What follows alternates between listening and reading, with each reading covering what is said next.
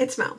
It's June, and in June is a super fun readathon, June on the Range. This is a time for reading Western books, watching Western movies, doing Western things. And this year there is a Rootin Tootin June on the Range tag, which I would like to do today. I have read one book for June on the Range so far. I read 310 to Yuma by Elmore Leonard, and another book on my potential TBR for June on the Range is The Oxbow Incident by Walter Van Tilburg Clark. I think this, I mean, it looks heavy from the cover. I think this is probably going to be a much heavier, more serious Western than 310 to Yuma. The readathon is put on by Michael K. Vaughan. The tag was created by Steve Donahue.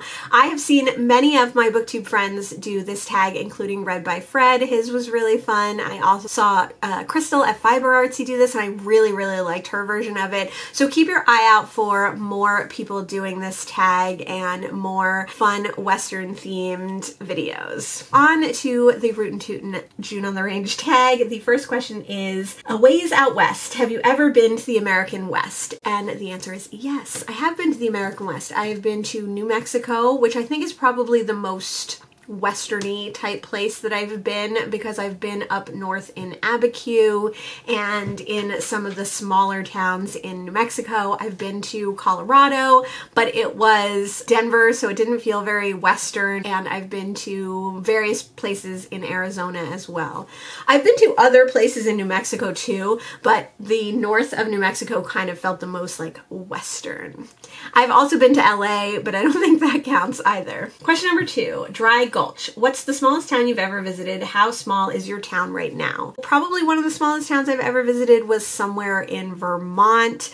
There's a lot of really teeny tiny little towns up there, and we used to go up there every summer and explore around. I don't know which one it would be, but that would be my guess. Maybe some of the tiny towns like Ojos Caliente that we visited in New Mexico would have been a small town too. There's also some pretty small towns in New Jersey, but my town, let's look up my town. According to the 2021 census, my town of Asbury Park, New Jersey has 15,194 people in it. So a pretty small town, but not the teeniest town ever. Surrounding towns have much more or much less. Long Branch has twice as many with 32,000, and Seaside Heights, which isn't too far from me, which is very tiny, only has 2,471. I don't know how you would go about finding the smallest town you've ever been to. I guess you just look at towns, look at the ascending order of towns, smallest to largest in the US. Let's try that.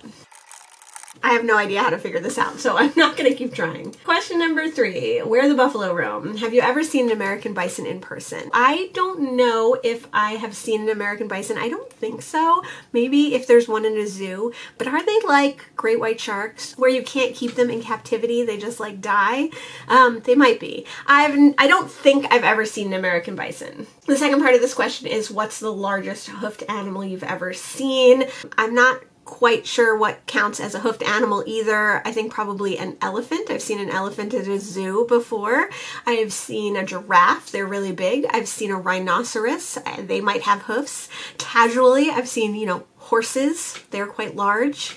And bulls. I've seen, there's a huge bull at a zoo in New Jersey, in the southern part of New Jersey, that was a rescue bull, and it is enormous. Like, he looks like a wall. He's huge. So I think he would count as well. And then the third part of this question is, do you have any evidence that you live near coyotes? So in my immediate town, no, we don't live that close to coyotes, but there are coyotes in New Jersey. I've seen coyotes in New York and in Vermont, but I've never seen a coyote in the wild in New Jersey, and they definitely don't live super close to us. Coyotes do live in areas of New Jersey. Question number 4, Old Doc Fry. What's your history with Westerns, novels, TV, movies?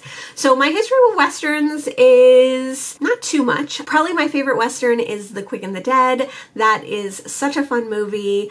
I watched probably more samurai movies that were based on spaghetti westerns when I was a kid than I did watch actual spaghetti westerns. My family weren't really into westerns that much, but we did like Japanese movies and foreign films. The Quick and the Dead was one I remember seeing in theaters and I remember really liking. And I did go through a big like cowgirl phase. I think probably partly because of that movie, where I was wearing like fringe and suede and cowboy boots. I had multiple pairs of cowboy boots. I was wearing like skirts and vests and denim a lot. So I did love Western style, and I loved the idea of like pioneering West, that like gold rush, like American dream, like you can go live on your own and get your own piece of property type story. I think that was interesting. Knowing what I know now and how like it really destroyed the West and how horrible it was for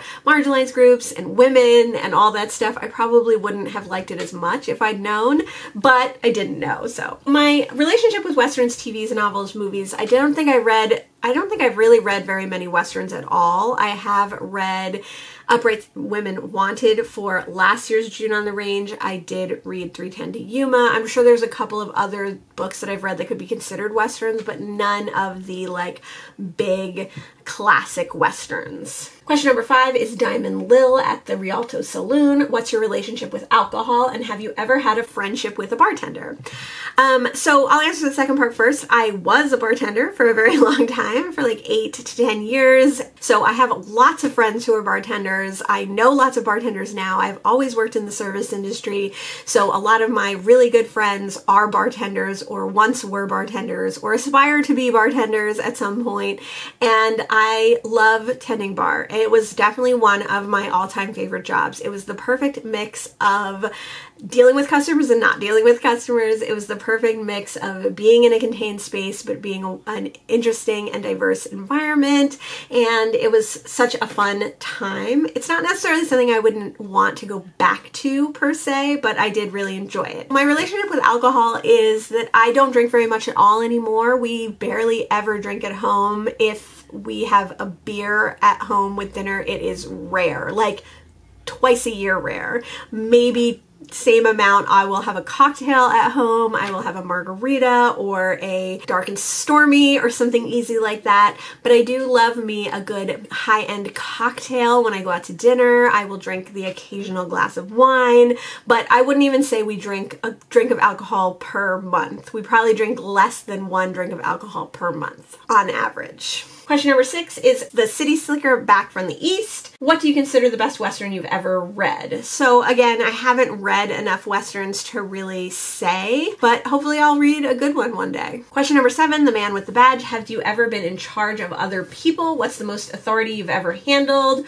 Would you be good at it? So I am good at it. I have definitely managed other people. I am a manager. That is like my career, or was my career for many years. I managed a coffee shop, a bar, another coffee shop, a restaurant, and various other things. I think probably the most authority I've ever had was probably at one of my bars, because I did opening, I did all the hiring, I did all the big talking to the city, paying bills, making sure the liquor license was intact kind of things. So that was a lot of responsibility and authority that I had to deal with, and of course all the money and all that kind of stuff too. The most authority I've had as far as the most people that I've had to manage was at a restaurant.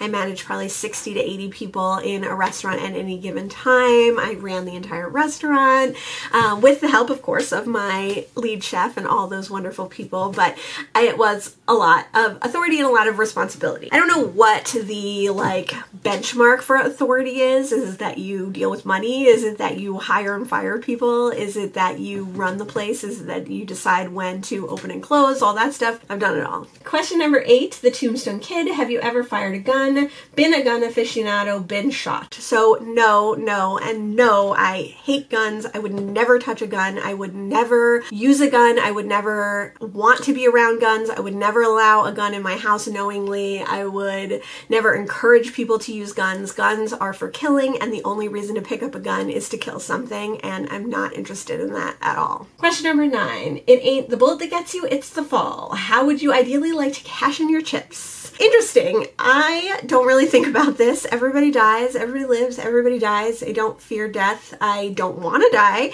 I'd love to die in a nice, easy way. I'd love to die without knowing it in my sleep. I'd love to not suffer, not feel pain, any of that stuff, but who knows what's going to happen. I don't really think about it, but not because I fear it, just because you have to live your life. You can't be thinking about death while you're trying to live your life. The only worry that I have involved in death is who would take care of my cats, and that is something that I think about from time to time. Who would take care of my cats and how my family would be taken care of, but that's it. So, you know, ideally I'd like to go peacefully. And the last question on this tag is to tag some people. A lot of people have already done this tag. I'm a little bit late to this tag, so I would say if you have not done this tag and you like Westerns, you should definitely try it out. Or you can do this tag in the comments below, as always. Let me know if you're participating in June on the Range. Let me know if you've ever seen a bison. Thanks so much for joining me today, and I'll see you in the next one. Bye!